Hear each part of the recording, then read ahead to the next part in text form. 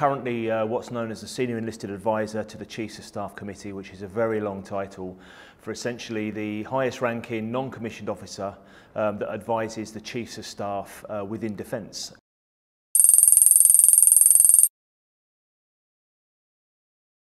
Operation Granby was my first deployment. I think I just turned 18 years old. I just arrived in Münster in Germany. It was my first posting with the Grenadier Guards and my first operational deployment. And it was like no other operational deployment I went on, because this was going to war at scale.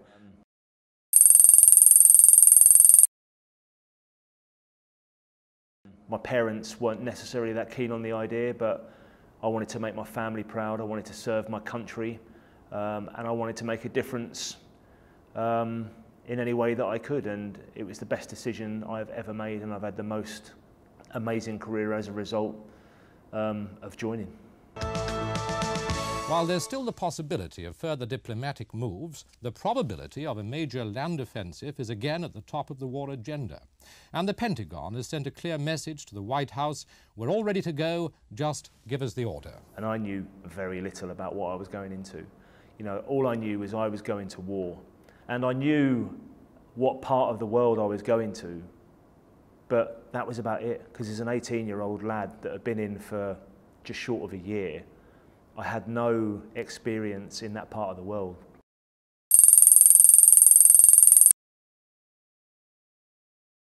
So I was a rifleman because I was only 18 years old.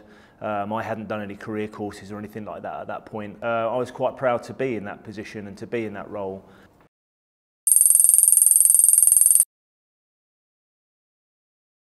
I'm still in touch with some of the people I serve with, some of the guys that I joined the army with, I'm still in touch with, and they were on the same operation, some of the people that were in my vehicle at that time.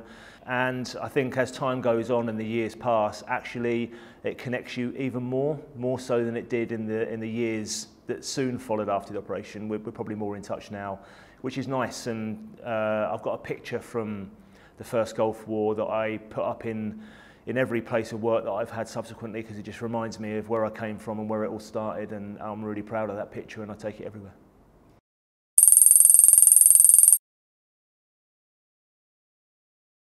I think my biggest challenge was when we finally got into the ground campaign and we knew we were going to go into combat and we were given orders and we were going to deploy that evening. For me, the realisation that we were going to go into battle, I was going to get out of the back of a Warrior fighting vehicle, and there was a very good chance that I wasn't going to see the following morning. I never struggled with finding the courage. The adrenaline and the excitement is something you never experience unless you've done it for real. And luckily, you know, we did what we did, and I got to see the following day and then subsequent years thereafter. So I'm just grateful for the experience.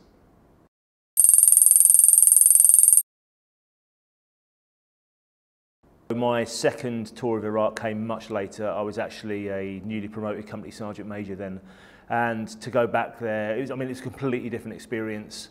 Iraq at that stage we're probably 3 years after the second Gulf War. It was a great experience to get back out there, particularly in the role that I was in.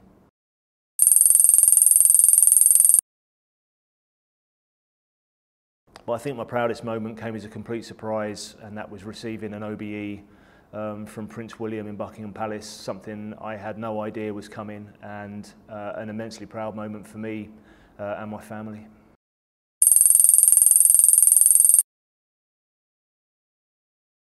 So at Granby taught me a lot about life. It taught me a lot about friendships. It taught me a lot about values. It taught me a lot about life in general. I've got to say, I probably reflect on that operation just as much, if not more, than the others that I've deployed, and I've been on 9 in total. And because it was my first one, because it was at scale, because it was going to war, it'll always stay with me.